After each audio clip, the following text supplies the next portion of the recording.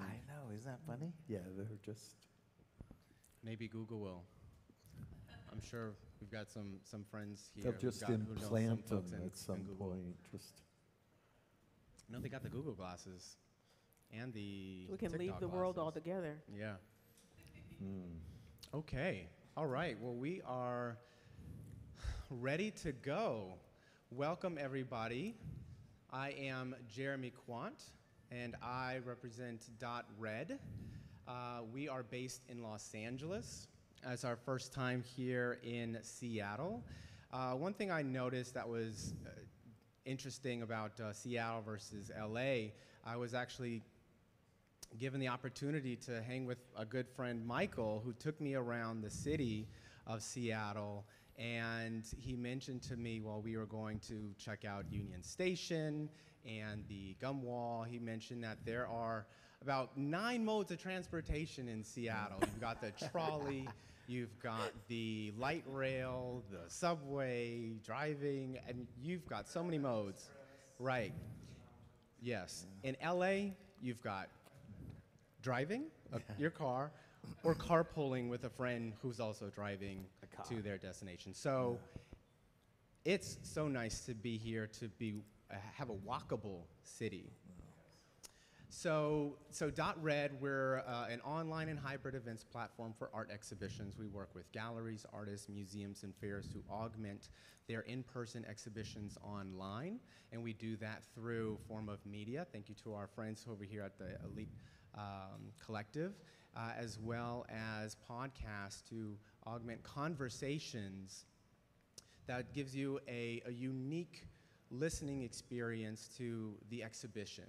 Something that we miss sometimes when we're in an in-person exhibition is the conversations that happen, especially if you miss it and you're like, what happened? And that is an experience that we want to augment online. You're never going to get the in-person experience, but we do our best to bring that to a viewer who cannot make it online. So I want to thank you to all of our partners. I want to thank the Seattle Art Fair. We're a cultural partner of the Seattle Art Fair. I want to thank the Elite Collective. I want to thank the Northwest African American Museum. We have Dr. Claire here. If you guys are ever interested in shows that they're doing, please connect with her. I also want to thank Gray Sky Gallery. Where's Miss Bren? If you guys are interested in any works, please talk to Miss Bren. I want to thank our panelists. I want to thank Joseph, who, yes, pointing at you, Joseph, who made such a huge, huge contribution to helping all of this happen. I want to thank John Goodwin, who made it. I want to thank Barbara Earl Thomas.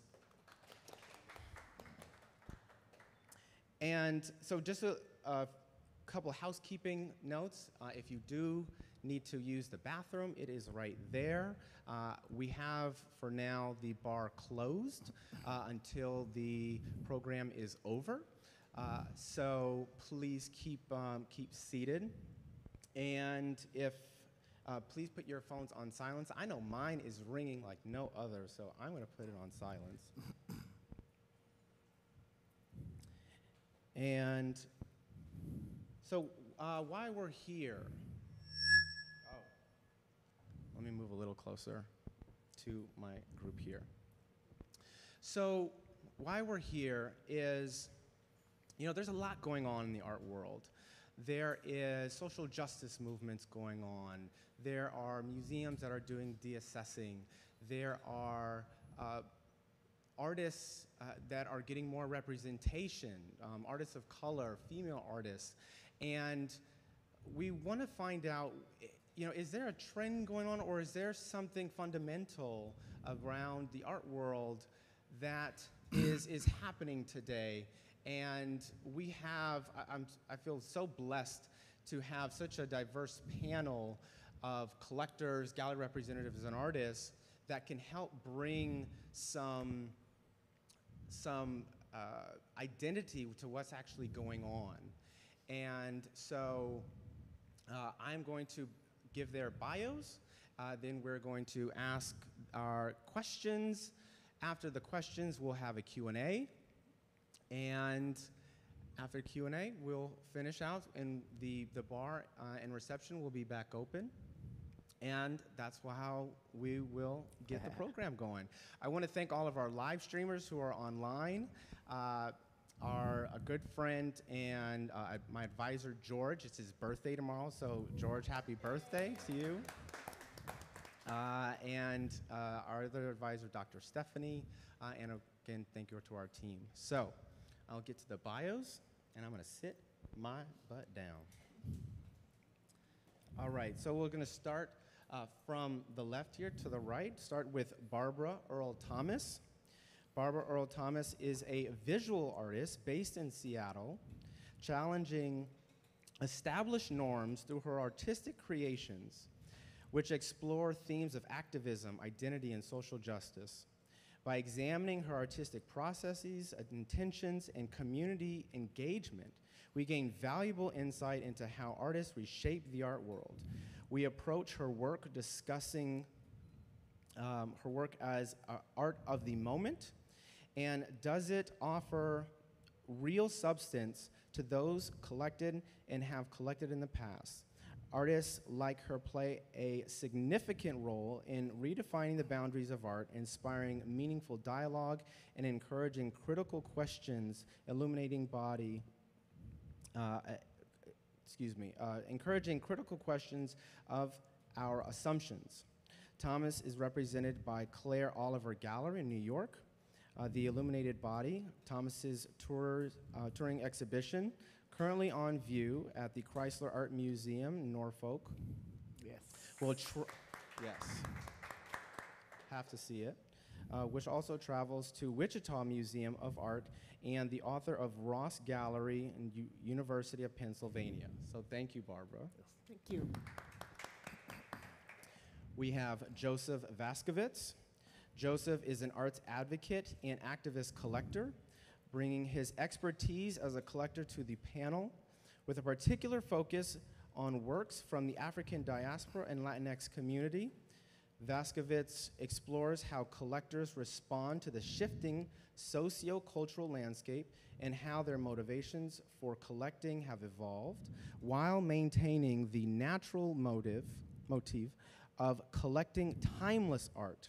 Many collectors have now become active supporters of artists who address social issues and seek artworks that resonate with their current spirit of the times. So thank you, Joseph. And last but not least, John Goodwin, Director of Community Philanthropy at the Portland Art Museum, will delve into ways museums serve as platforms for fostering dialogue, challenging conventions, and amplifying underrepresented voices. Museums are redefining their collections and narratives by acquiring and displaying artworks that address crucial themes such as racial justice, climate change, gender equality, and political unrest. Portland Art Museum opens Black Artists of Oregon in September and will be the only West Coast venue for the November opening of Africa Fashion. So the first question I want to bring to is Joseph. You know, as a collector, what is your philosophy on art collecting? So I have to be honest, I don't have a lot of filters, and sometimes I think things and I say them and I shouldn't, so apologies in advance, he knows that. When Jeremy first asked me to talk about how my wife and I collect, one of the things I said was that we don't do this and we don't do that and we don't do this other thing, and we don't, because you spend a lot of your time in the art world when people are showing you art saying what you don't do versus what you do collect. So I'll start by saying we collect the best art we can by the best artists we can find. We have collected in the past very geographically. We don't do that as much anymore.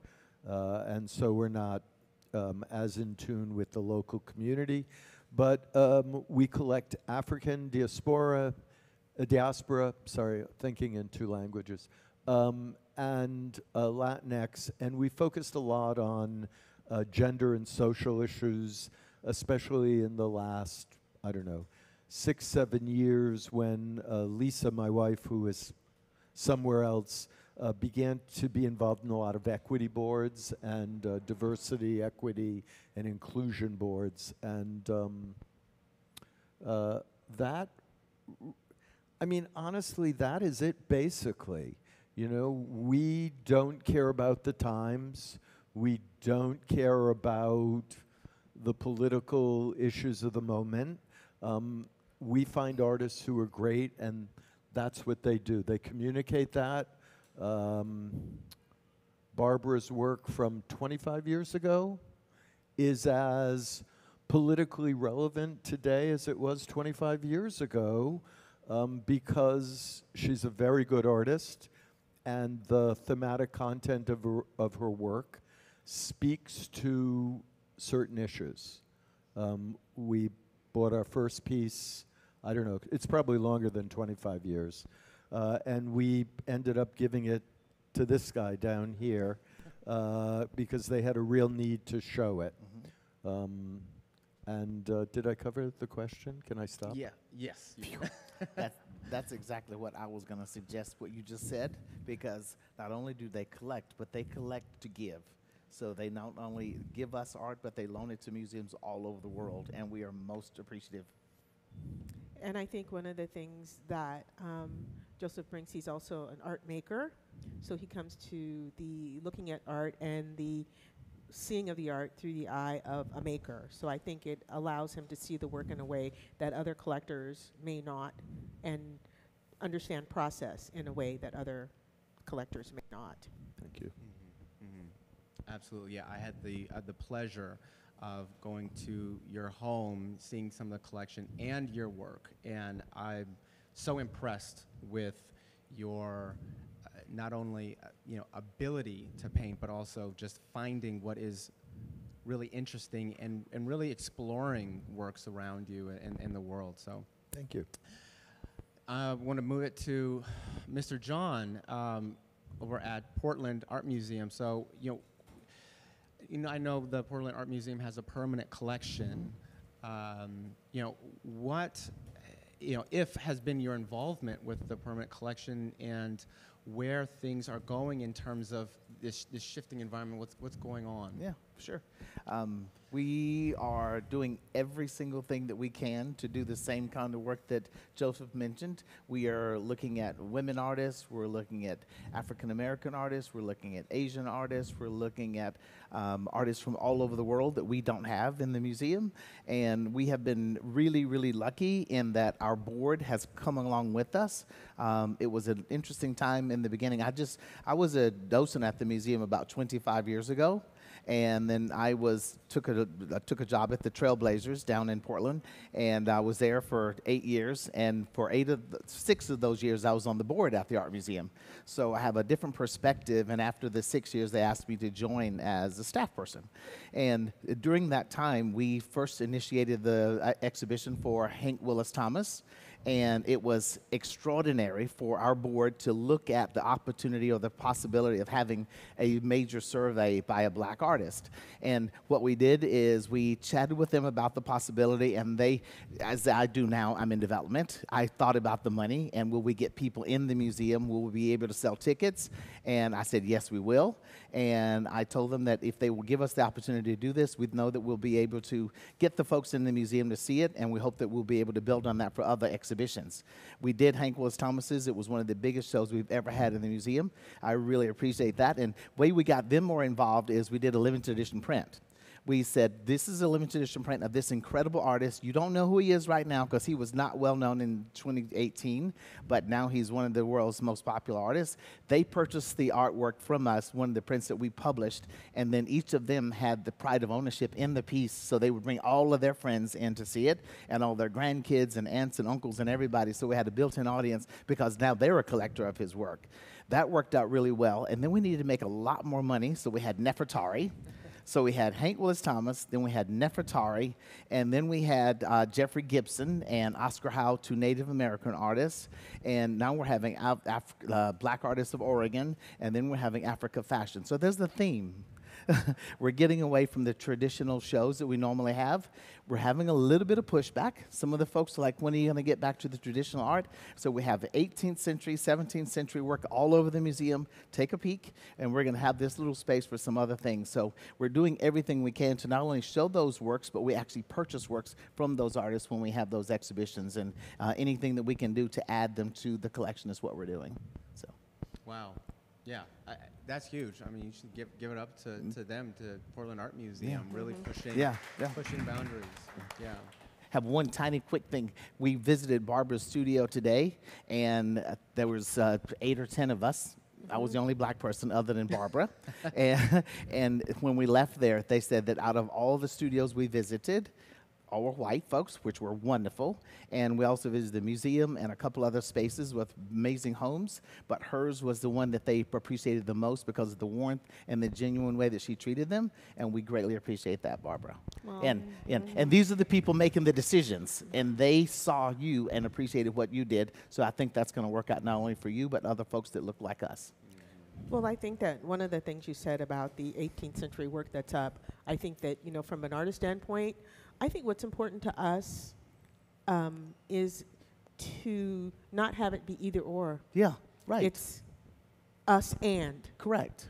And because we also are in art history, we're not an anomaly of art history, but we are in art history. So to be shown with whether it's Fragonard or whether it's with whomever, it's important that people come through and they see that we're normalized. Yeah. I mean, you know, when you think about the schools and how people thought about, say, kids who are otherly abled or whatever, and then they started to mainstream people, we want to be mainstreamed. Right. Yeah. You know, we want to be in the mix. Yeah. And, you know, I could sit next to whoever, Picasso or whoever they are, and we could have a conversation. Yeah. Matisse. Absolutely. Yeah.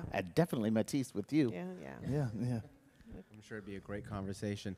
And, you know, I'm curious, I mean, you've done quite a few exhibitions. Have you seen a trend of collectors over the last decade purchasing your work? Like, what's been your experience, and who are they? Well, I think I come to this, I'm a long hauler. You know, I'm one of these people who I've been making work for, you know, I have to stop saying 30 years because now it's more than that, 40 years. And I mean, perhaps if what's happening now in my life had happened when I was 30 or 35, I would think I was all that in a bag of chips. Yes. But I'm one of those people where my work is always sold, not, you know, sort of, I mean, along with the trends of what Seattle was, my work is always sold. But I've always worked it. I've never been one of those people where, you know, I just, okay, put the work in the gallery. Like 3 or 4 weeks before the show, anyone who'd expressed interest in my work, I'd go out. Poor Francine. You know, she'd say, what, you're going to sell? I said, well, you know, I've worked for the last 2 years. I can't not sell the work. Yeah. And if this is like I have to wait for people to come, that's been the mix for me. So the work has sold, but I would say that probably in the last 20, 25 years, the clip, it's sold at a much quicker clip. And so I've been surprised and amazed. And I'm not one of these people who I don't take it for granted. I look at Joseph and everyone, I said, you know, I can appreciate it.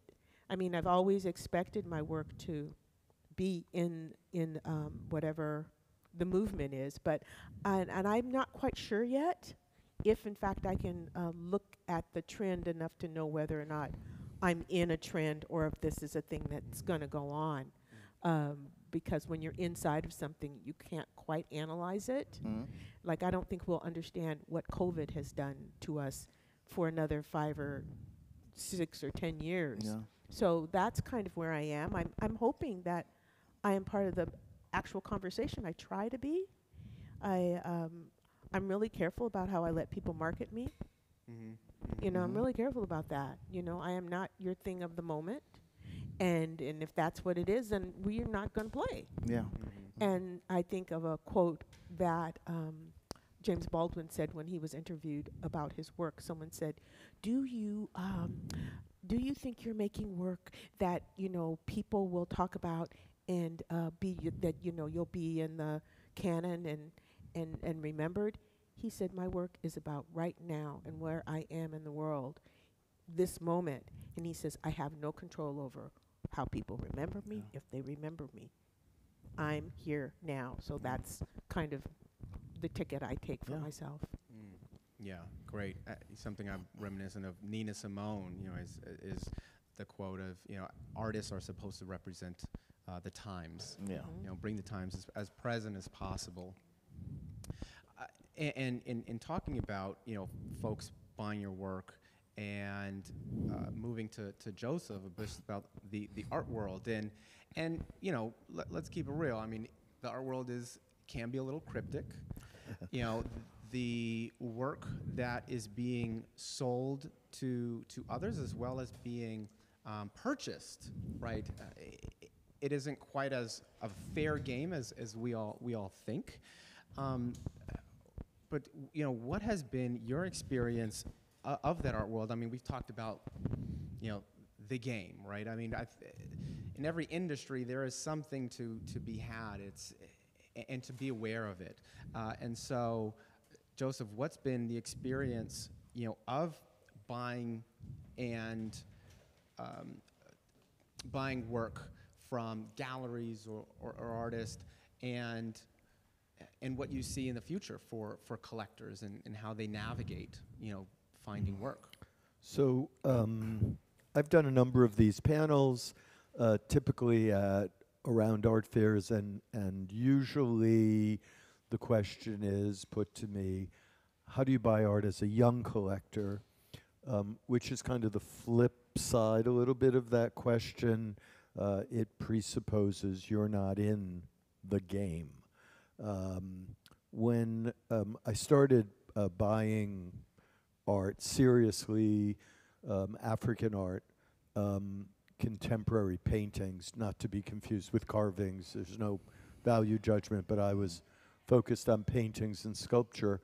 It was 30 years ago, and people, I think I jokingly said this to you the other day, people would say, "Please, take it home. Put it up. Keep it for a month. Yeah. And then if you like it, pay us. And if not, you pay to send it back, we'll send it to you." Now if you go in a booth at an art show, typically you have 30 seconds, if you have that long, to make your decision.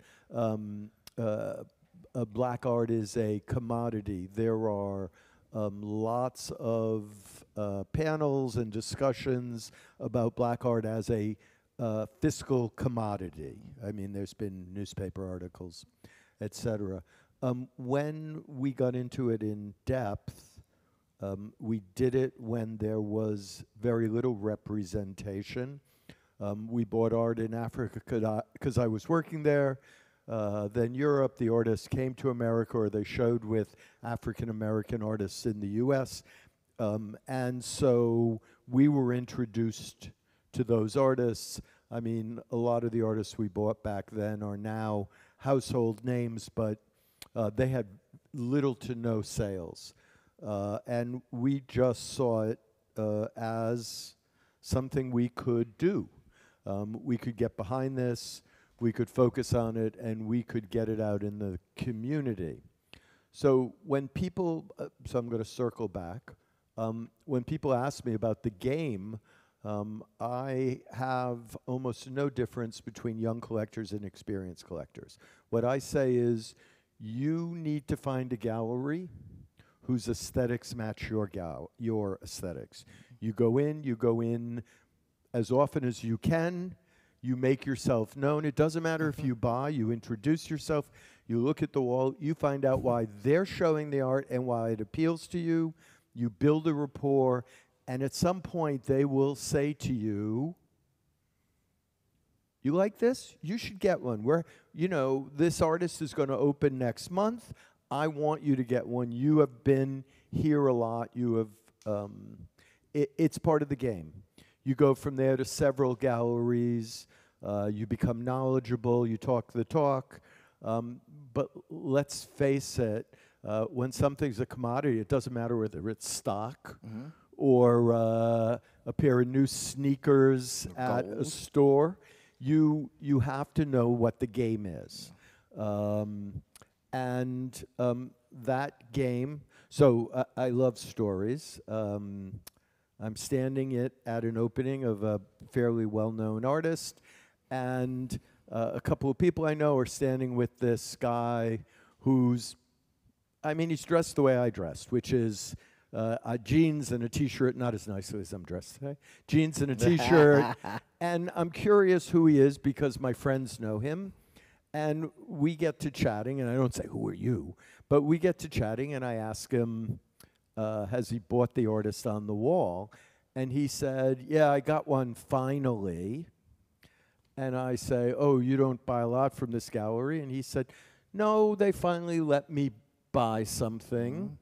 I said, it's a lot of work. He said, well, I went to a show in New York, and there was a very famous artist, and I was chatting, and the artist said, do you like my work? And I said, I do, but everything's sold. I can't buy anything.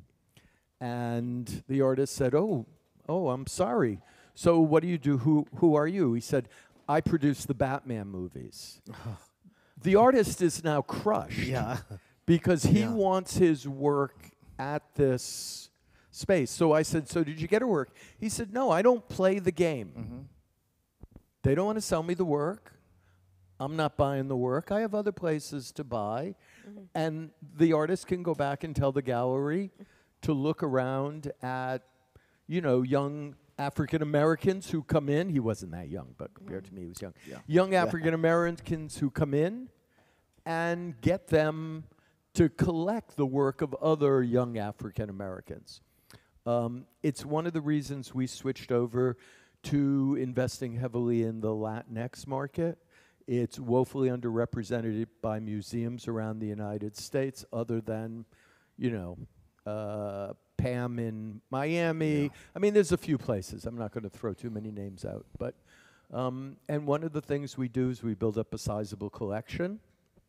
And we go to museums in Portland, in LA, in Seattle, and we tell curators what we have. The work is available, please borrow it. I've sidetracked from your question. But I'll tie it all together. Playing the game is something you have to decide if you want to do. If you're a young collector and you go to a couple of galleries and you're there, pretty soon the doors open. If you're a collector with a ton of money, you have to do the same thing. You just let the dealer know you got a ton of money.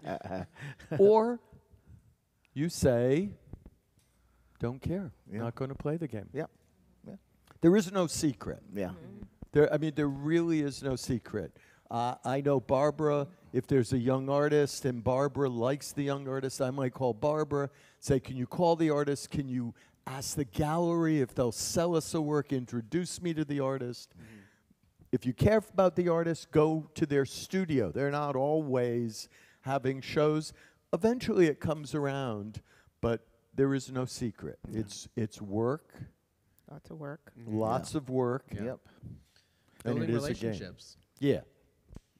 Same way you want to buy sneakers, you get to the line of the, you find out when they're shipping, you get to the line of the store at 8 o'clock, the store opens at 10. It is work. May I follow up on Joseph's answer real quick? Yeah. I just wanted to say there was another Joseph in Portland who used to help me with acquisitions and telling me what I should be looking at. His name was Ed Cadero. Poor thing, he's no longer with us, but that amazing collection. And when they called me at this point, this was maybe 20 years ago, they were using slides. He says, John, look at these slides. I got one. You need to get one of these. It was Gary Simmons, amazing artist that does these drawings on chalk. And so I called the gallery in New York, and I said, I'd like to get one. And they're like, we don't have any. I was like, well, I was told that you had some. Well, no, we don't have any.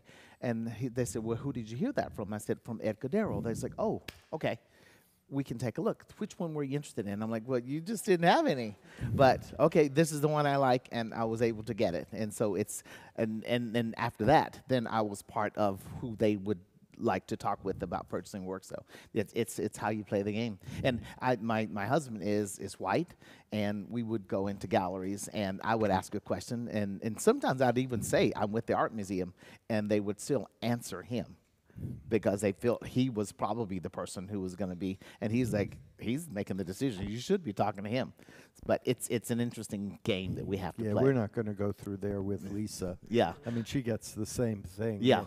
And then I say we buy together. If she's not interested, Yeah. or We're she not buying. doesn't, we're not buying. Right. And then all of a sudden they have to belligerently, sometimes I think, talk to both of us. Right. Yeah. Like it's so Yeah. hard. Yeah.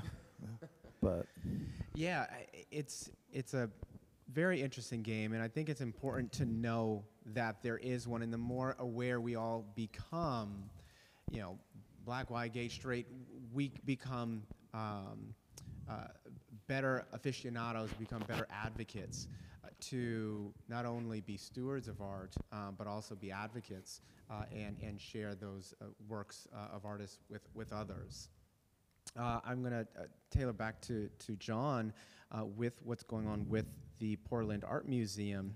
And just a general question is like, how do artists even get into to shows, and how, you know, who picks them, right? Because I think curators have kind of the star quality of who they're choosing, but, you know, how do artists get in, and what's the inner workings like? Yeah, naturally, you folks know that curator is the decision maker, but as the person who finds the money for the curators to do this work, I have a little bit of influence too.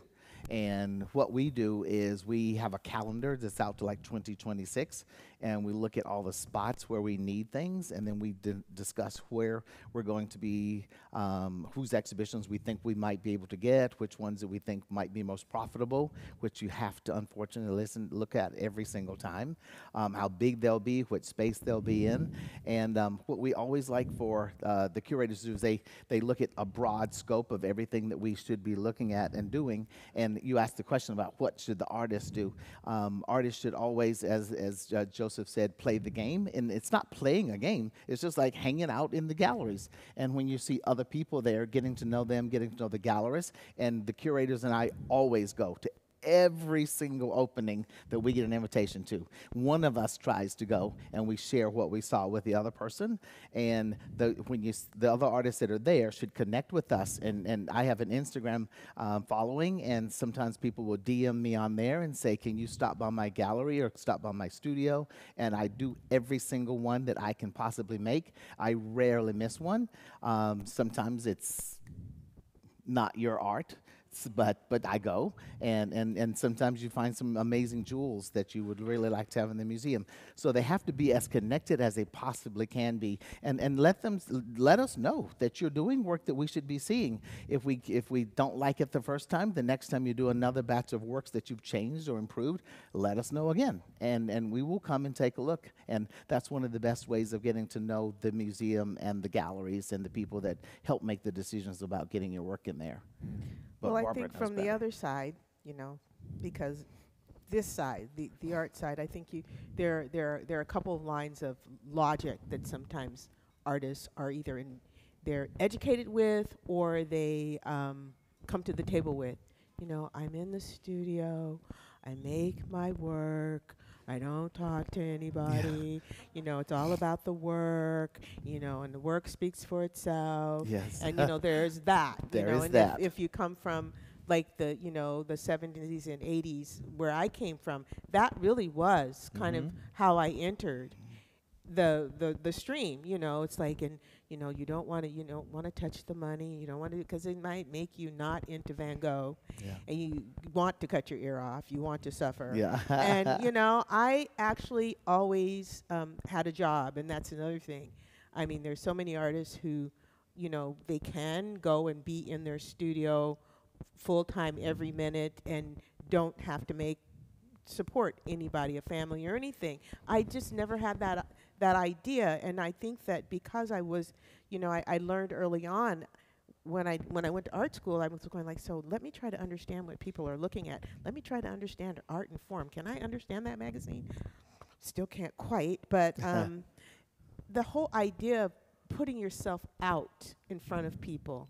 And so I think early on I got the message that my job was just to show up. And as I tell people, I have been ignored by some very high level people.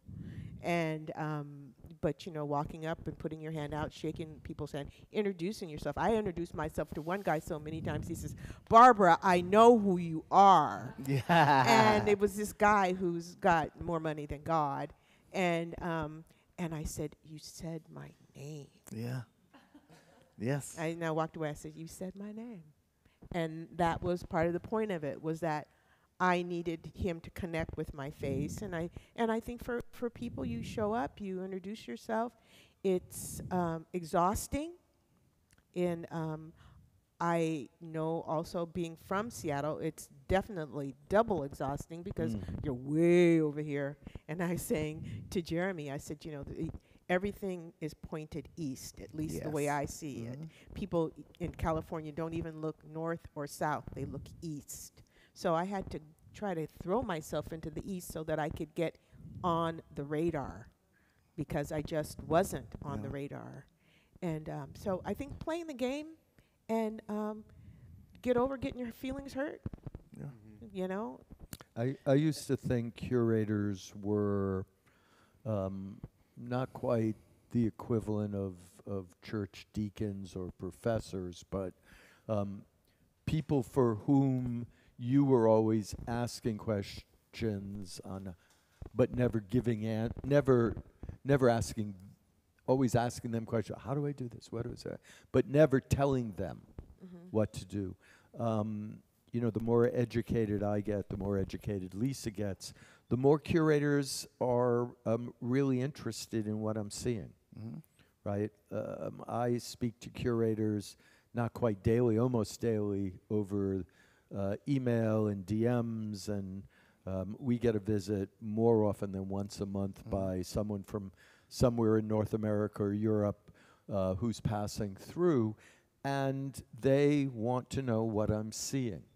You know, they have a finite body. They can only be in so many places. Doesn't matter they're in London or New York, they still want to know. You know, they see I've bought good art, and they want to know who I'm looking at. And so I think part of what good collectors do, and it doesn't matter how many works you have, but you know, John does this a lot. Part of what good collectors do is they tell people about the work they have. They present the artist's work. So we need the Barbaras to come forward and tell us what they're doing, and then we act as a you know, an amplification of that. And I can give you a list of, I don't know, 20, 30, 40 artists who have gotten shows because their work has been in our house. Yeah. I mean, and big shows. Yeah. So, you know, it's a healthy ecosystem if it works, and it's not as structured as people, as your question might lead people to believe.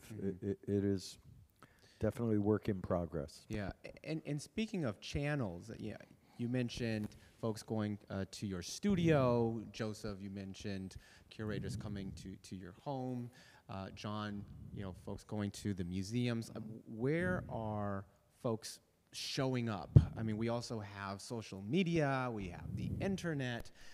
Has that lens shifted, right? Where are you, and Barbara, for you, are you finding, you know, collectors, most of them coming straight to your studio, or are they seeing you via like Instagram or your website?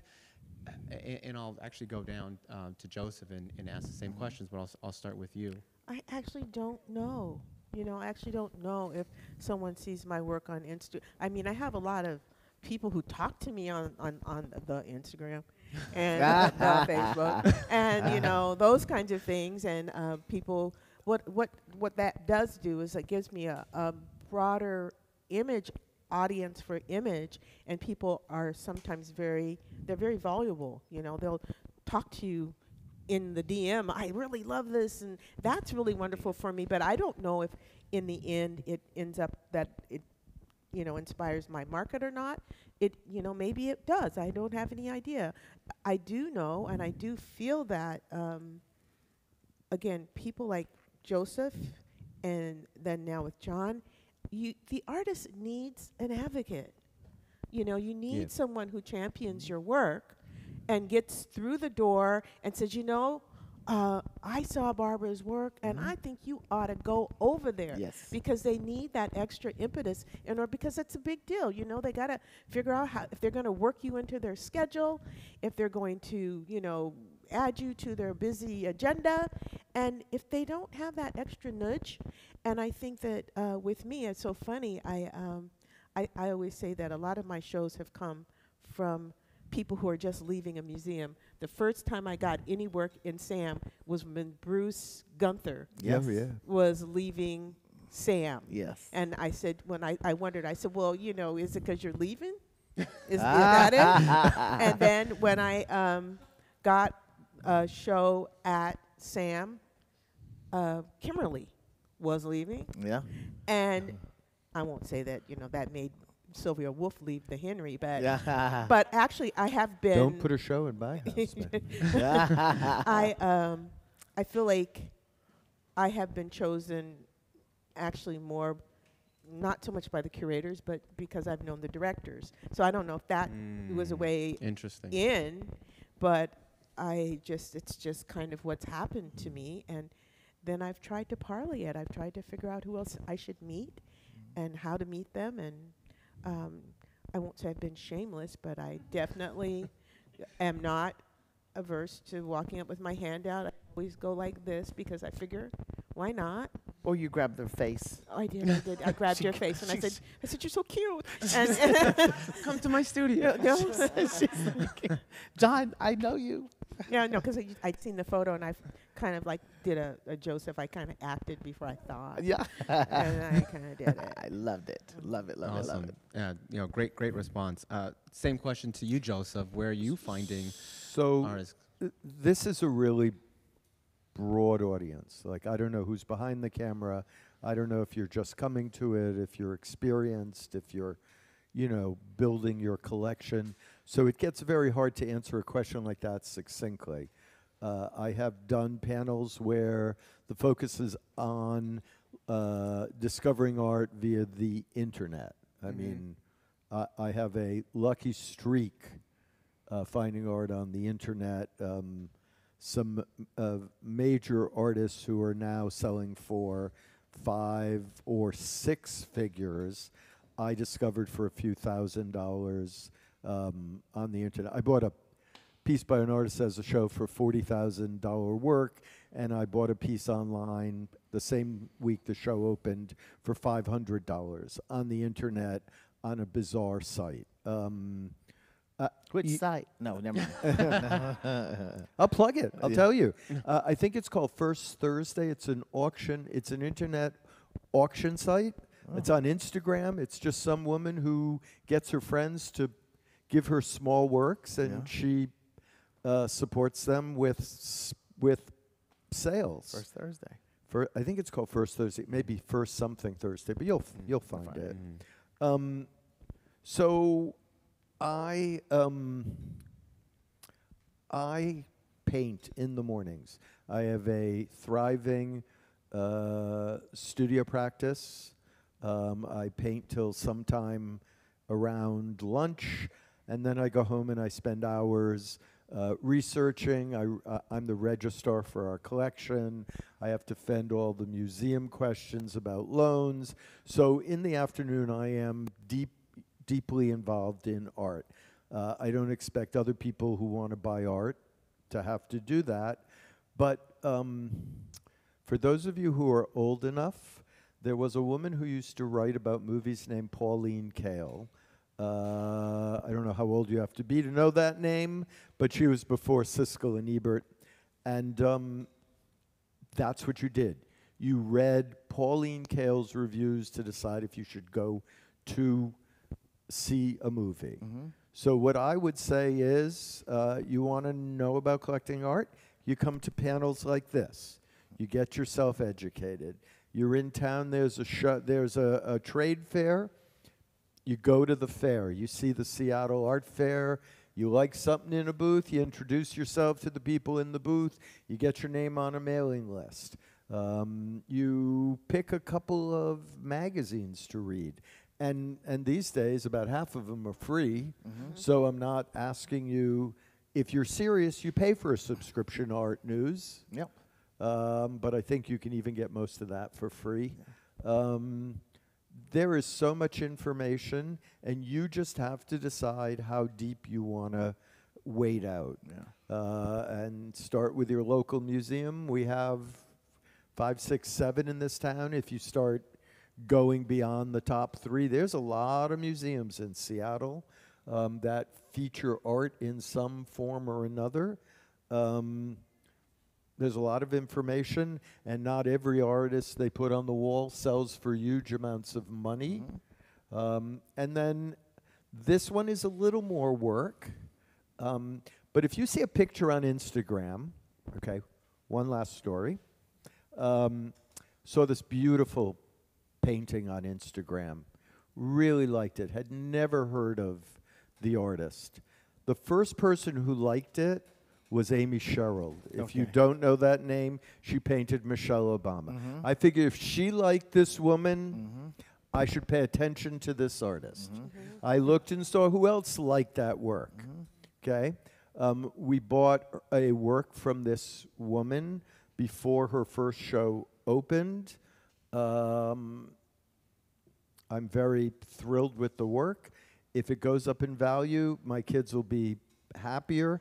If it doesn't, I love the work. I don't really buy it for the value, but I'm just saying there's a... And it's a testament because your home is wall to wall with art. There's a few little spaces still. You know. He's just missing his ceiling. The ceiling is pretty much the only space that So do you think that there's do you have labels for kinds of, I mean, is it the casual, the day trader, or the kind of collector that there is? I mean, do you categorize them in your own mind as to who's what kind of a collector? So I have maybe 6, 8, 10 friends that I talk to somewhere between daily and weekly. The mother of a curator of a big museum, a professional football player, a Nigerian banker. I love just saying that because it's sort of like the Hotmail thing. Hey, I'm a Nigerian banker and a print. I have someone who's on the board of the Studio Museum in Harlem. We talk regularly, and all we do is just tell each other what we see.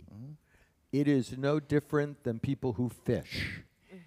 It is, I'm demystifying this for you, okay? It is no different than people who fish who say, you should go to Yellowstone, and just outside a couple hours is this great spot, and there's a decent guide there. Don't go to the fancy places, but we do all that, and if I find something I like, I tell the other people.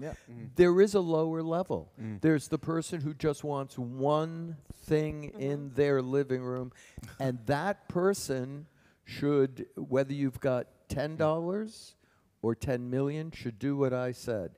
Go to a bunch of galleries, find a gallery near them that they like because the art on the wall appeals to them, go a few times, and then explain to the people in the gallery why that art appeals to them.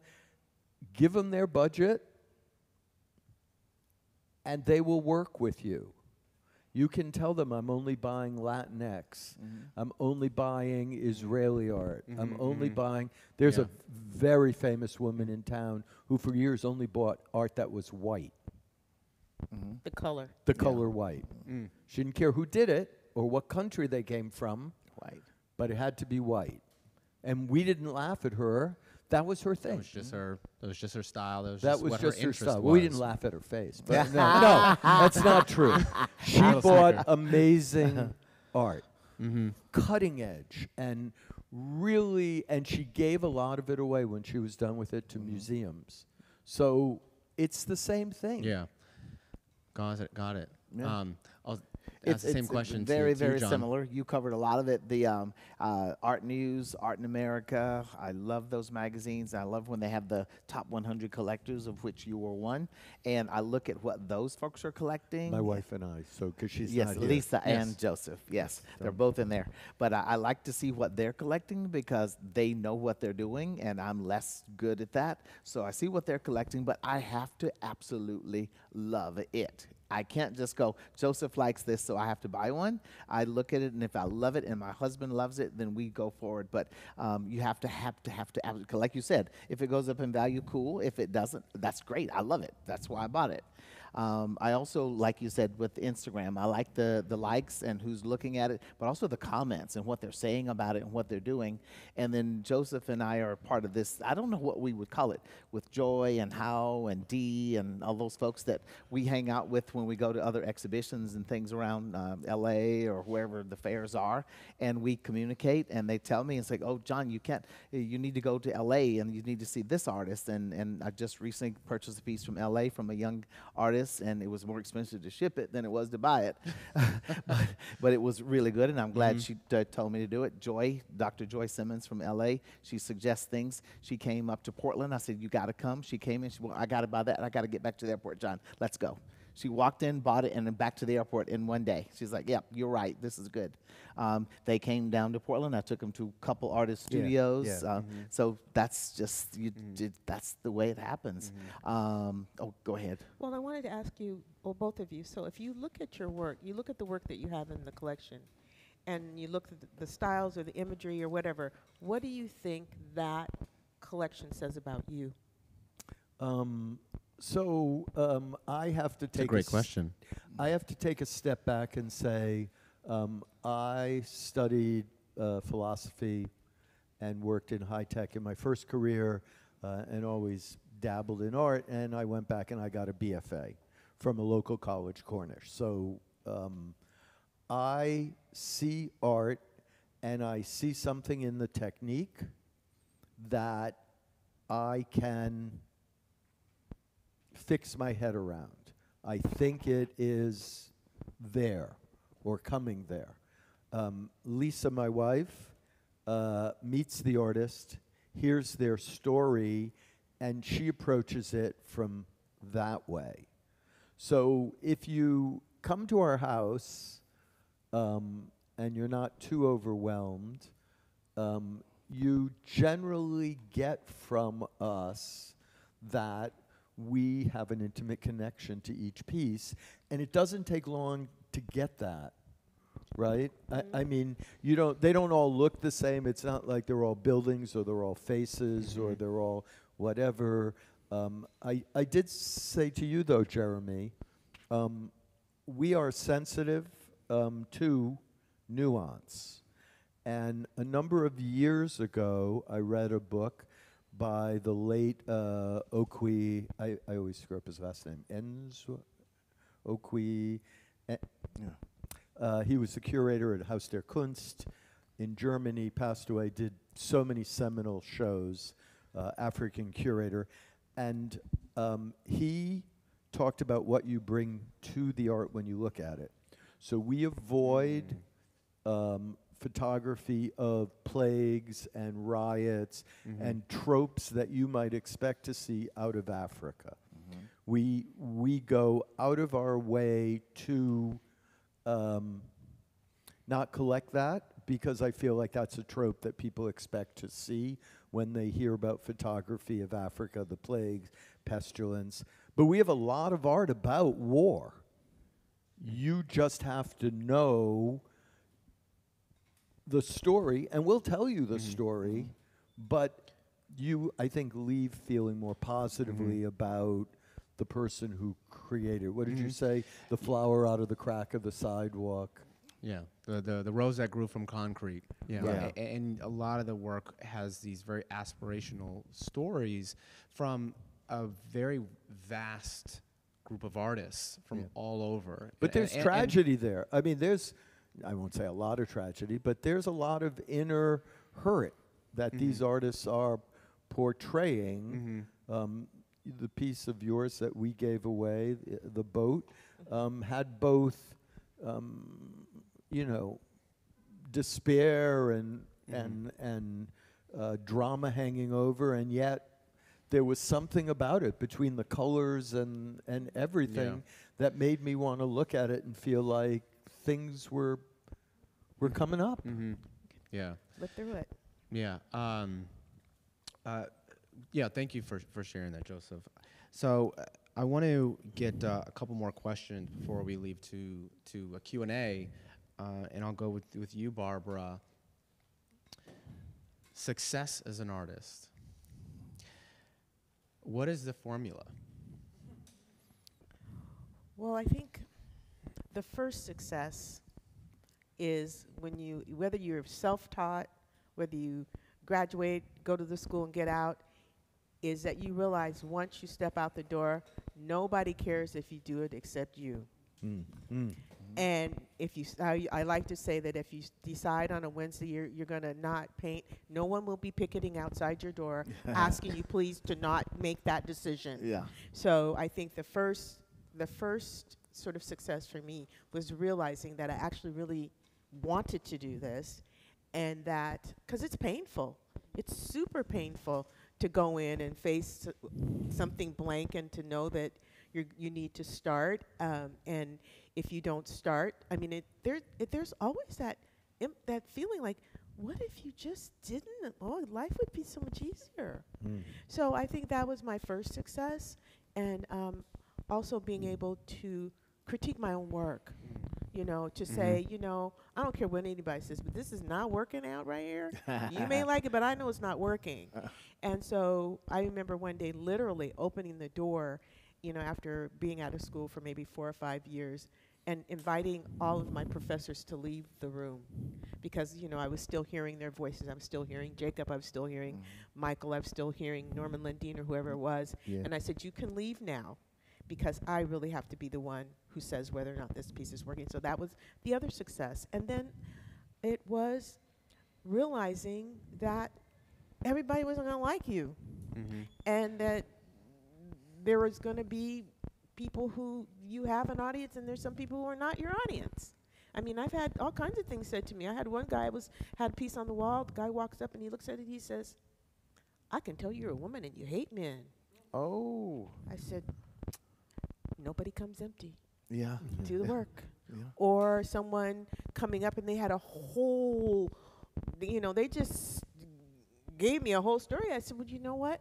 I expect everyone who comes has their own story. They're going to see what they bring, and maybe they'll see something else. So my success is living through all those kinds of things, and also living through rejection and not having that be. I remember the first time I got a rejection. Remember when the Bellevue Art Museum, they used it at the fair.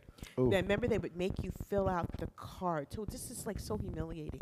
You take your work, they give you a postcard, you put a stamp on it, and then you write your address on the other side. So you get a card in the mail, and with your own handwriting that tells you you're rejected. Oh. And so I That is remember heartbreaking. getting that card, and I just it's like someone sucked the air right out of my mouth with a vacuum. And then I looked at the card and I said, so what would you have liked it to say? I don't want you. No, not today, or something. And I thought, well, you know what? You get 20 minutes to be upset about this, and then you got to be over it. Move on. And so that was the other part of my success, is that, you know, so the things that happen to other people are not happening to me. You got to be over that. So those are the things I think that have been part of the success. And to remember that your life isn't in the press. If I'm not going to believe it when they say I'm horrible, then I'm not going to hang my hat on it when they say I'm just marvelous. Yes. And so somewhere in between there is some truth. I like you're just marvelous. Yeah, me too. Yeah, you Yeah. know, if someone said, God, I just love that. But I know that it's you know, it's here. It's The not, conversation is it's with not you. there. It's not in the paper. I'm not going to look at the paper to see what I'm doing today. So that is where I think the success lies, and I do want my work to sell. I do want it. So I'm not lying to myself about that. I don't want to have a whole room full of my things that I've just done. I want them to go find other homes. So that's where I think if I have a formula, it's that. And I just keep a certain amount of amazement about the fact that people want to take it home and they do collect it. Barbara, is success also correcting some wrongs at that East Coast University?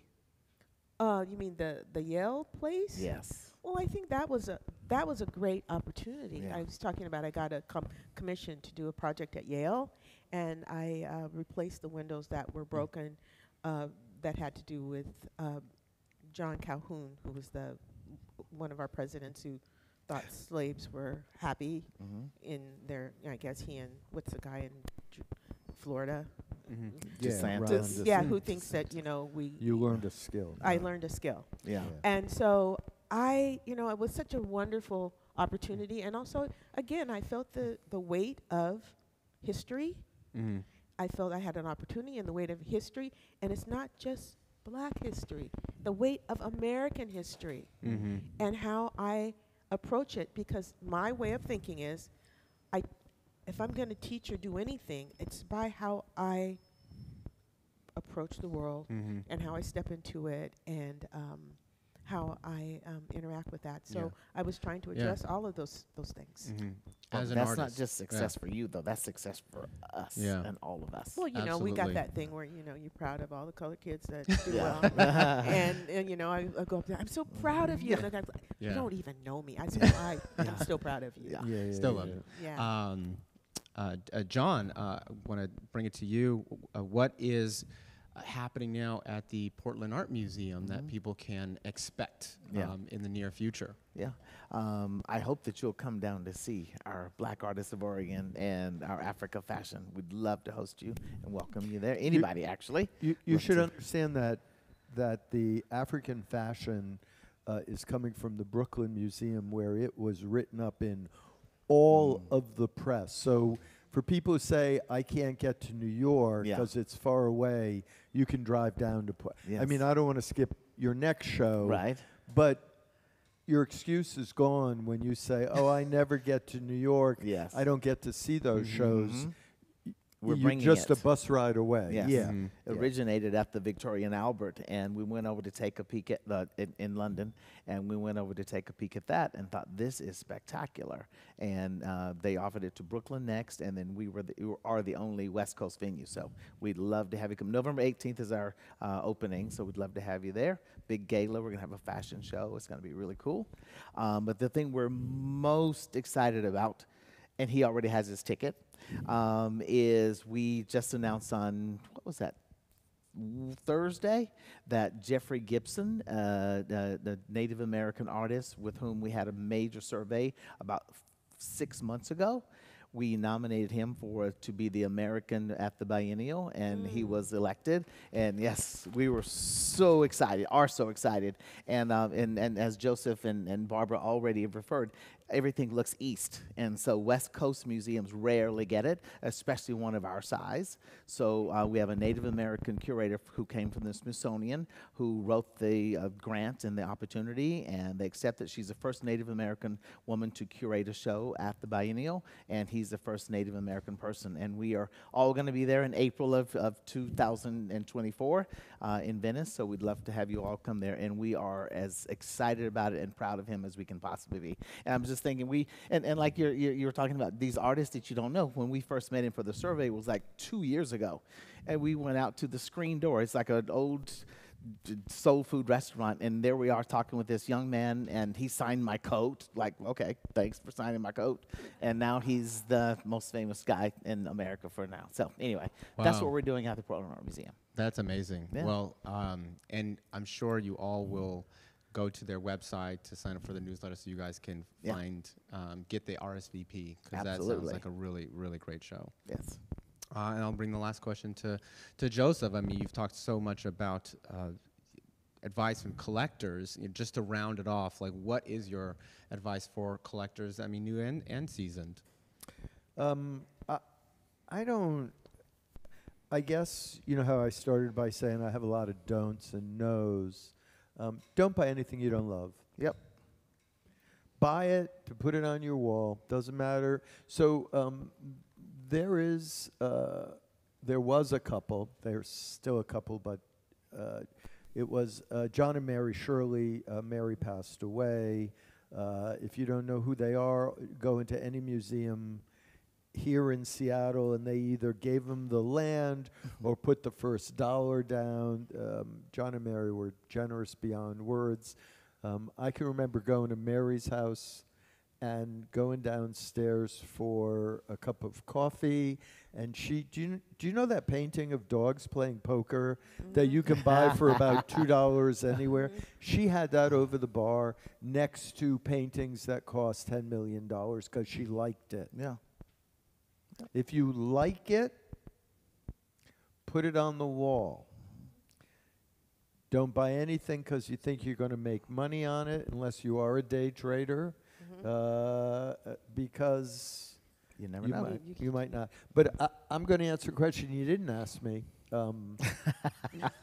just for the heck of it. It just came up in my my list of things. Yeah, it just came up in your list. So I have a studio practice. I paint, and I am blessed to be booked out about 4 or 5 months in advance now. John got me a few commissions. As a fluke during COVID, I started shifting from painting people to painting dogs and cats, and nobody loves their family more than dog owners. And so, and I don't advertise, I don't show it, I don't have a website, I have a few things on Instagram, and it's always the same, but you know you've made it.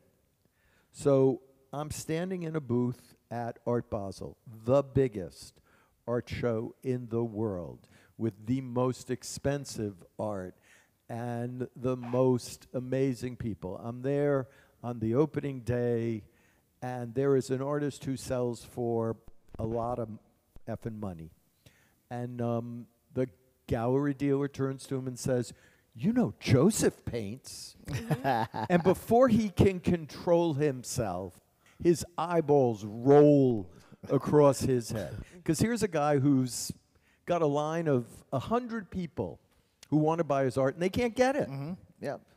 And the dealer says, "No, Joseph, show him, a photograph."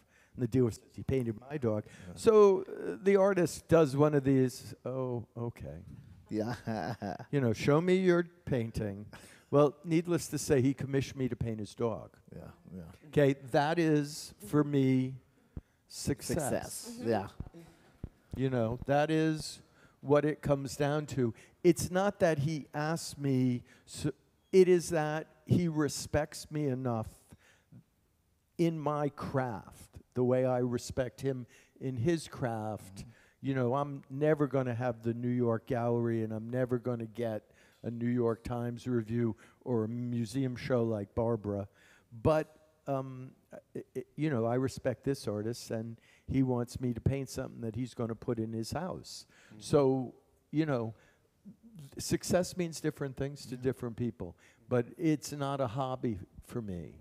I get up every morning and I paint, and all of as Barbara said, nobody asks me on Wednesday if I'm going to go to watch TV or whatever. Successful artists get up, they get out of bed.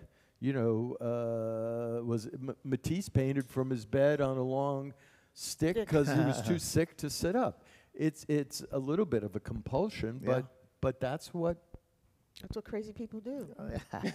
Success. That's what we do. So I didn't answer your question, but there you go. Well, thank you for adding that question to answer.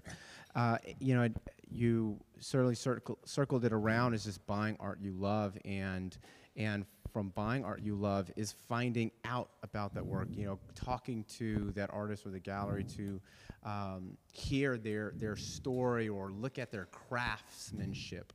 And something that's unique to .red is when we do our online exhibitions is that we have those conversations with the artists and the gallerists and talk about each of those pieces, and you can hear from each of those pieces a direct one-on-one conversation about that piece.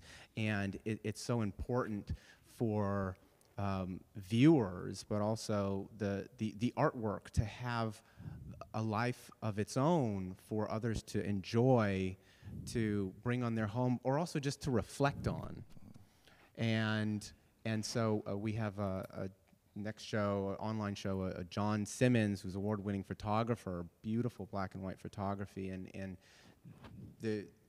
when you have these kinds of conversations, like those are the things that really deepen our sense of self and enrich our lives. And that's why, as I think sort of circling around, we bring the art to our home. That's why we like to see it on our walls wherever we can, and be inspired by those works. So thank you, all of you, for sharing. Thank you. And we're going to go to Q&A next.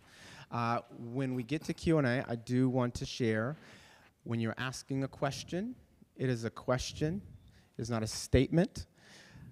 And with your question, please be as succinct as possible. And for any one of these fine people, you can direct the question to one person, or you can direct the question to all. That's all I ask. And we have a mic right here. And what we'll do is for the person, just raise your hand, and we will bring the mic over to you. So who has a question? We will start with my dear here. Thank you. Yeah, I've got a question about museums. Yes. And so it sounds like you're doing a lot. And can you start with your name Sure. first, and then ask the question? Oh, okay. Yep. Hi, I'm Nikisha. Nikisha, it's a pleasure. Okay, so I'm interested in how you are encouraging your Bring it your, up just a little your closer. audience Mhm. and your membership and whatnot to explore more diverse art and outside of the traditional 18th century and whatnot. Right. How are you actually doing that? And are you bringing in new audiences, or are you actually trying to educate and to grow?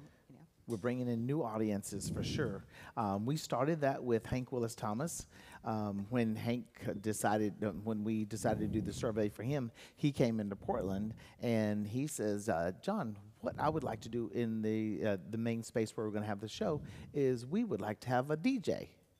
I was like, we don't normally do DJs at the Portland Art Museum. He says, well, I'd like to do that. And I said, okay, we'll figure that out. He says, but I want to be the black DJ. His name is Ambush. He has a radio station called Numbers. It's like, I didn't know. I'm so sorry, but we'll talk to Ambush and see if that can happen. And we talked to him, and he did come, and it was astounding. We had the biggest black audience we'd ever had in the museum, and they continue to come. And Numbers lost their lease during COVID and didn't have a place to do their radio shows, and so we moved them into the museum. We were closed for 18 months, and no revenue, no anything, but a lot of space. So he moved into our museum, and he has stayed. Now he's a part of the museum, and we have a black-owned radio station in the museum. And he does podcasts, he does interviews. Whenever we have artists coming in, he interviews them to make sure that everybody knows that they're coming, and they can call in and ask questions and things like that. So that's one way. My Instagram, I'll be posting about Barbara here in a little bit. I always make sure that everybody knows who I'm visiting and who I think that they should be looking at, and who, when they come to the museum, I also go around and I point out paintings that they should come in and see. When we are visiting other cities all over the world, we always make sure there's a person of color that we're going to be visiting. We visited Barbara, as I mentioned, so they get to know her and know her work and feel more comfortable with her and all the things that she's doing. That's some of the ways that we're doing, and we are just as much in the public audience as we can possibly be, telling people the story of the museum. The museum used to be two giant monolithic brick buildings, no windows, and so foreboding, and I would never go in there. So we're going to build a glass box right in the middle of those two museums. It's transparent. We're doing a black space for black art only in one of the museums. We have Japanese art, we have Chinese art, we have Korean art, we have silver, we have modern, contemporary, no black art section, but we're building one. And it's going to be right in the glass box so that 24 hours a day you can walk through and see it. And that's something that we're working, $140 million. We're getting pretty close to getting that done. So, yep, we're working. And there was one other thing I wanted to say is, oh, you were asking about success, Jeremy. Yes. Success to me is Barbara was in her studio today, and she was saying that these kids come in and they count the number of snakes, the number of birds in her painting. That's success. When I hear those kids in there looking at those incredible paintings and seeing themselves, I'm done. Yeah. Absolutely. Thank you. Thank you. Thank you, Nikisha. Appreciate your question. We have another question. Who's going to be the courageous one? Thank you.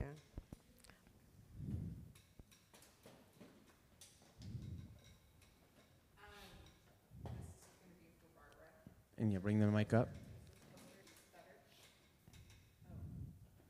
Is that better? Oh, Yes, that's And, great. and if you can please start with your name. Okay. And then I'm Margie Ralph, and I am a mom of 3 small children and a high school English teacher.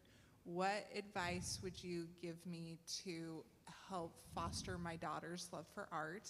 And what advice would you give me as a public educator in fostering my students' love of art? It's not easy. I think that I would say that you find the things that your daughter does already that look creative to you or look like they are. I mean, it was a long time before I would even call myself an artist, and I still think of myself as a maker. I make things because the first impetus was because I needed a thing. I need a thing to cover that, whatever. So I make that thing. And, you know, when I grew up, again, there was no Amazon or anything. You made the thing that you needed it to have. So I think to find that and then point out the creative aspects of that. And, I mean, because everybody makes aesthetic decisions every single day, and it might be how they dress or how they present themselves, how they speak. And I think that now it's a lot easier to talk about the many ways that art and creativity live in the world. So it's not just the painting on the wall, but it might be, you know, the way you present yourself or the way you move in the world. So I think that that kind of thing really helps anyone. And I think, again, for the students, I think it's interesting because there's so many. I think that another reason the creative process is so important is that it allows a certain kind of bravery that isn't the kind of bravery that we think of. You know, you go into the war, you shoot the enemy, you do whatever. It takes a bravery to think about things that you've not done before and take a chance. And I always like to say that if there's anything that art does, it's the proof of your faith. And faith is starting with nothing. And after coming again to the studio, as he said, and coming again and finding something that was not there before is what we're here on the planet to do. And if we're not doing that, we're just emulating everything that's already happened. And it's not to say that, you know, you make the thing that, you know, it's a landscape and people have always made landscapes, but there's something new to see. And that's what you're trying to help them do. And that's what I try to do in my relationships and in my work. And I'm not sure if there's anything original or new under the sun, but there is only the way you can do it that people will be able to see you in a different way, because it is about communication. I have a postscript. Am I dead? No.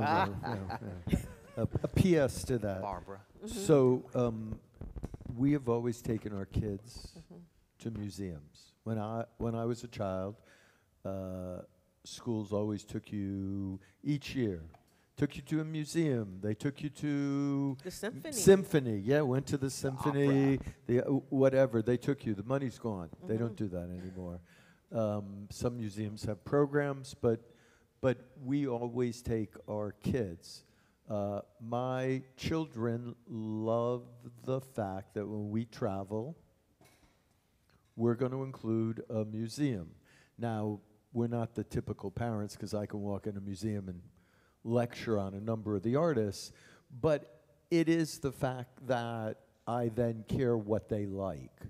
So I explain to them the way you go through a museum is you go in and you pick a few pieces in each room. Doesn't have to be a lot of rooms, just a few.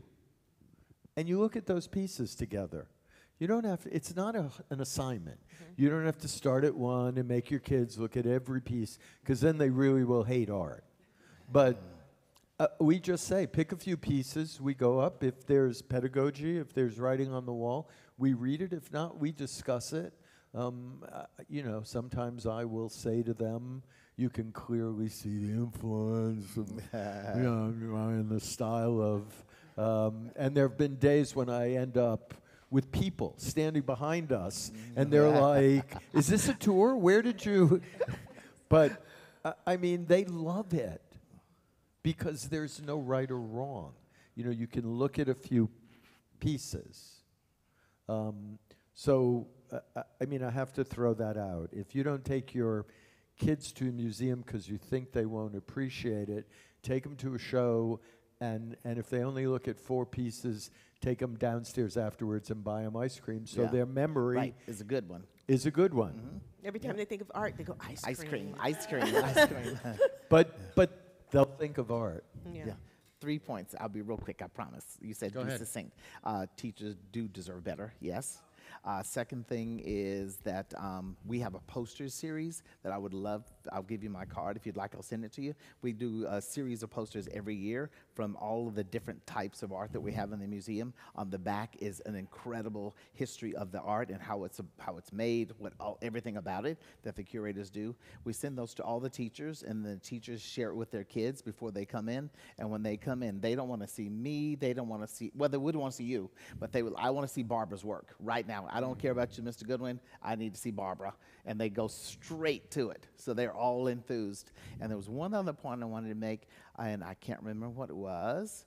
The teachers, the posters, and if you'd like to get the posters, share one. Give you not only for your teachers, but give you some for your daughter too. So she'll have them in her room. So she'll always have something that she's familiar with. Okay. Yeah. No, those are great. I just want to echo one thing that John was saying was, if you can find the artist, work with the artist, it makes a huge difference for them to create the relationship between the art and the artist, and give them the opportunity to ask those questions, because we actually did a tour with youth, education tours back in 2016 and 17, and the youth had the best questions, much better than adults. I mean, adults can be pretty boring sometimes, but the kids will ask questions that you have never thought of, and it makes a big point when they can speak directly to the artist, you know, if you have the ability to. And I think that's really important, because I do think that, you know, just like if you're working in development, people give to people. Yes. You know, they don't necessarily give to the museum. Right. They give to people. They like you. They look. They said, Barbara, they like me. They want to give to this cause. Right. And I think that, you know, I said, while I'm alive, you should talk to me, because when I don't know if it's going to happen after. And I think that, again, if anything has changed for me, it's that having that, you know, when you meet people, you talk to them, they have questions, and they just like having that connection. And so I don't meet everybody that buys my work. I don't. But the people that I do, I feel like there is something that happens. And also I learn. And I was saying to someone, I said, them liking my work, it sort of completes the cycle for me. You know, I do the work, I put it in the world, and then someone comes and they tell me what they see, and then I look, and I might learn something new about the piece I made, or I see something that they see that I didn't see when I made it. So I think that it's about, for me, it's about the communications as well. Excellent, excellent. Yes, we'll come back to you. I think we got one more question left. Hi, my name is Nikisha. Hi, Nikisha. So speaking of people who buy art, a question for all 3 of you in your respective roles. What can be done to diversify the collector ecosystem? Because currently the art world, as you guys know, it's not particularly inclusive or diverse. I've seen a lot of artists who are, advocating for things like, sell to black collectors, for example. But what specifically could be done? Oh, everybody's gonna look at me. I think I Sure, would we can. I would say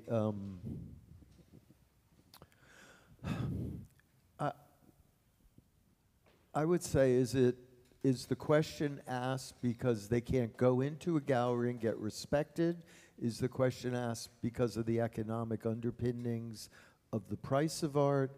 I mean, you have to give me a hook to hang it on, because I'm going to go with the first one because sometimes it is very pretty woman, and as we Yep. all know, Yep. There's a lot of prestige in who gets Who gets what? buy. So how do we fix them? I don't think you're going to make a Jeffrey Deitch or a Gagosian turn his back on the people that have built his empire.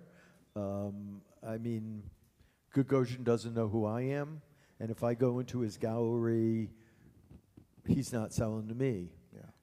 And trust me, I've got galleries all over the world desperate for my wallet. So it never ends. But I think that you need to start by recognizing that it's a game. Yeah. And so there are some galleries who really would like to get their black artists into black collectors' hands, and they make it known. There are some Asian galleries. I mean, I could just throw some out. I'm not as good here. I know there is one that's working hard, but Mickey Meng in San Francisco is Asian. There's Marian Ibrahim in Chicago. There's Paris. Ki-Bum Kim in LA, in Koreatown, who has a very diverse collection. There's Karen Jenkins Johnson in San Francisco. I mean, there are a lot more. I'm just forgetting a whole bunch in New York. Yeah. There's a lot more galleries with directors and ownership that is in the minority, and they are working very, very hard and tirelessly to find collectors that mirror the color of their artists, to put it bluntly. They want the diversity to go both ways. May I? Yeah, Real quick, go ahead. Barbara, may I jump in really quickly? Sure. The thing I suggest to young collectors who are looking at a different price point is prints. I collect prints, and I produce prints and publish prints for artists that their works are way beyond what I and a lot of other people can afford. So prints are a much more affordable place to start. And once you learn how, you look for limited editions, you look for smaller editions. The smaller the better. And you start with that, and then you work your way through to the next artist who does something similar. And you try to not, I don't mean to suggest that offset prints are not prints, but they're a different type. If you do monoprints or lithographs or serigraphs or things like that, where there's actually texture and paint on paper, it feels more like the original piece, and then they're amazingly different price point, much more reasonable. And I collect, you have Andy Warhol's Mammy, I have Andy Warhol's Cows, I have a lot of different prints by and Hank Willis Thomas, and so I think that's a good place to start for people with their. Yeah, but it's a game. It is a game. Yeah. So here's your choice. Think of a job interview. We don't all have children, but if you have children, they're going to go for a job interview, and they're not going to want to get out of their jeans and T-shirt, and they're going to want to go into that job interview and say, "You shouldn't care what I'm wearing because I got amazing skills." Yeah. And you're going to say to them, first impression. Play the game. Once you get the job, let your hair grow out, be a freak. Put your ear, nose But ring you back got to in. get in the door. So there is a game. I mean, do you want to play the game or don't you want to play the game? I mean, you know, young children of every persuasion, immigrants, every ethnicity, have faced hurdles and have had to make a decision what part of the game is worth playing and what isn't, okay? My late uncle changed his name because they weren't hiring Jews to be CPAs. I mean, I don't even think of that stuff. You know, when I applied for jobs, I just assumed I'd get them. But what part of the game? And if the game is representing whatever your niche is into whatever artist niche, do the research. Go online, find out who the dealers are. They want to work with you. The artists want their work. They want their work in people's homes who look like them. I hear that constantly from artists. Yep, they tell me that. Right? Yeah, absolutely. And you mentioned when we were talking that, you know, there are many times where you aren't given the opportunity to purchase work. And so you have to then play the game as well. So it does, while it may appear that there is some marginalization, there is still a vast group of galleries who absolutely have a direction of who they allow to purchase their work and who doesn't. And so if you are interested, as you mentioned, you must be willing to let go of some of those preconceived notions and find out, you know, what would work, right? L.A., Band of Vices. This is a guy that he would kill to have people that look like him. Mr. Terrell. Yeah. Yeah. Rather than me come. I mean, he loves that I buy all of his artists, but he would rather have you. I mean, he has really left Hollywood for that reason. I mean, I can, you know, names as I drive home, I'll think, why didn't I say Joanna in New York for We Buy? Or why didn't I say, but Nicola Vaselli in New York? There are many more galleries than when I first started buying, and they really, but it starts by going in, introducing yourself, and going back. And introducing yourself and going back, and follow his website. You know, I mean, he clearly is going to have a sensitivity to artists that are not the mainstream getting all of the attention, who have interesting stories to tell. And, you know, it is a bit of a game, right? And I think in the game, I think you need to be in it for the long haul. Yeah. Yes. And I think that's the problem, you know, in this country or maybe in the world. Everybody wants it to all happen now. And I think that we're in, you know, I've been alive long enough to watch the thing go up. I was in the 70s and the 80s and to watch the thing go up and down and up and down. And, you know, the questions that people are asking now are not new questions.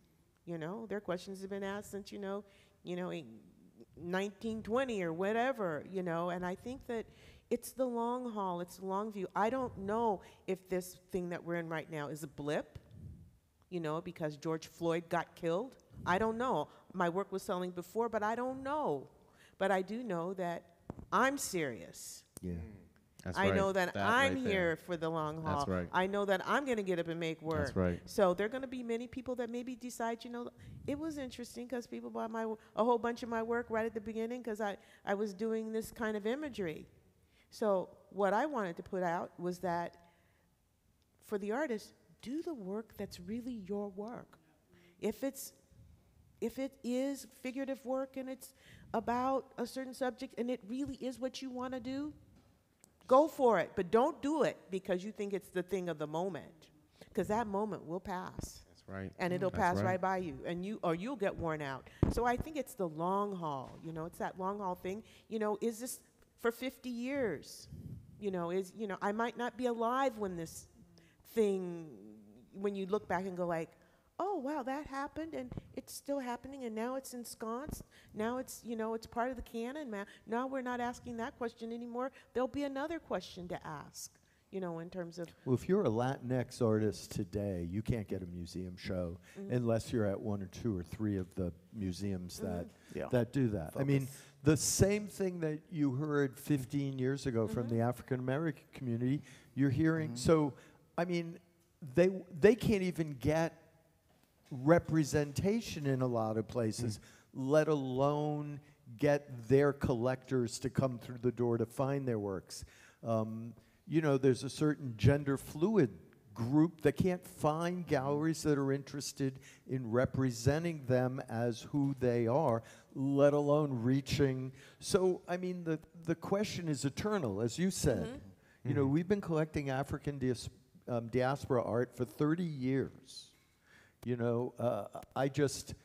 I would have hoped that by now nobody would be asked. No, I would have hoped by now there wouldn't be a need of a black art section.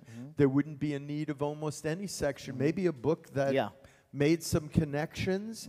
You'd go into a museum and you wouldn't care, or you'd just see. You would see the art. You'd see the art. I mean, we keep having the These same questions. Trust me, I'm an old person. We're dealing with Roe v. Wade. Yeah. I thought when I got out of high school, we had moved. So these questions, take the long view, it ain't ever over till the fat lady sings. And then it'll be something else. But I think, again, you go into it and you stay. You keep being there until you're not. Integrity. And then that's it. And I do feel we need to give ourselves some pat on the back for the fact that we have made some, whether it's microscopic or not, because we're the kind of culture that we got that done, but what about all these things that aren't done? You've bought work. Other people have bought work. So can we stop and say some things have happened? Yes. And that's an example that somebody bought my work and ain't nobody died. Yeah. That's right. So Nobody I died. think that is, where And you're on this panel. I'm on this panel with, That's all right. my Yeah. August friends. Yeah. That's right. Yeah. Such an incredible conversation. I want to thank. We are finished with our panel discussion. Thank you all for joining. Thank you. I want to thank John Goodwin at the Portland Art Museum. I want to thank Joseph Vaskovitz. I want to thank Barbara Earl Thomas. I want to thank Gray Sky Gallery for allowing us in your space. I want to thank the Northwest African American Museum for being here to share and promote our panel discussion. I want to thank the Seattle Art Fair for allowing us to be a cultural partner. I want to thank our team, Taj over there at the bar. I want to thank Shiva, Amadi. I want to thank also our advisors, George Davis, Stephanie Argery. And thank you all for joining us this evening. We'll have the reception open until 8 p.m. You can also check out at our table, we have our newsletter if you're interested in signing up. Our next exhibition is John Simmons, black and white photography. It'll be open September 6th. And with that said, have a great evening and the rest of your weekend. Thank you. Thank you. Okay. Before we say something Yeah, I know.